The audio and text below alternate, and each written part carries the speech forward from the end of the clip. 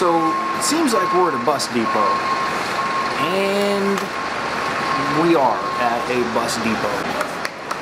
That rock, this is Golgotha, right here. This is Skull Rock, where Jesus was crucified, and it's right up there. Looks like we're in a state penitentiary, and we're not. Not yet. Not yet. Not yet, at least.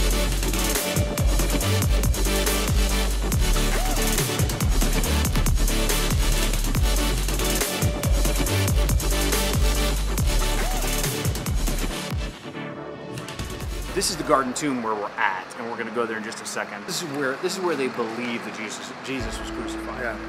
It's not a guarantee, but it's right up here on this rock. It's kind of degraded a little bit. We'll show you what it looked like before in the early, what is it, 1900s? Yeah, early 1900s, yeah. Earliest photo they have of it.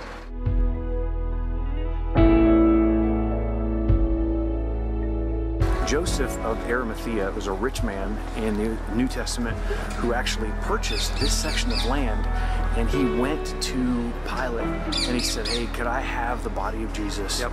Because we want to bury him." And it was the Sabbath, so they were in a big hurry. This location pretty much checks all the boxes.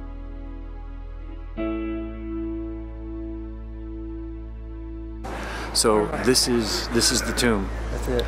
This is it. Luke 24. It says, on the first day of the week, very early in the morning, the women took the spices they prepared and went to the tomb. They found the stone rolled away from the tomb, but when they entered, they did not find the body of the Lord Jesus. While they were wondering about this, suddenly two men in clothes that gleamed like lightning stood beside them. Literally, two angels stood right there. In their fright, the women bowed down their faces to the ground, but the men said to them, "Why do you look for the living among the dead? He is not here, he is risen."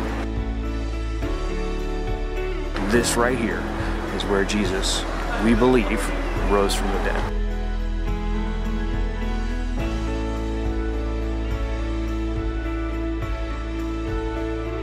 Inside the tomb, there's an inscription in there that actually says that Jesus is the Alpha and the Omega, the beginning and the end.